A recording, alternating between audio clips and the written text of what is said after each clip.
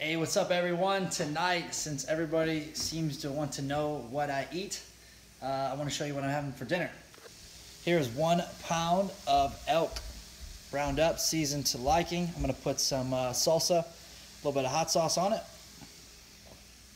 Next up is the vegetable smoothie. So what I'm going to do is put a whole bunch of spinach in there.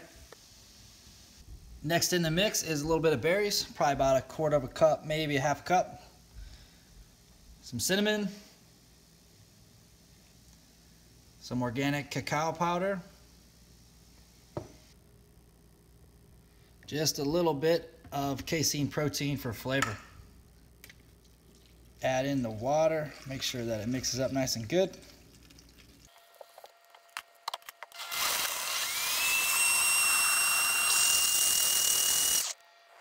Alright guys, so that's basically it. I keep my food really simple. I don't really need recipes, things like that.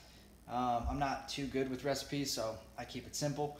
Make it tasty, and try to change it up as much as I can. So as you can see here, there is the pound of elk. I like to rotate my protein sources, so I'm not always eating chicken or beef or things like that. So pound right there. Usually don't eat that much either, but I've went a little bit too long between meals, so I'm starving right now. Low carb at the moment, so going low carb, you need to make sure you don't make the mistake of decreasing your other macronutrients, your proteins and your fats. So increase your protein, increase your fat a little bit, keep them from the good sources, you'll be good to go. And there is the vegetables all blended up.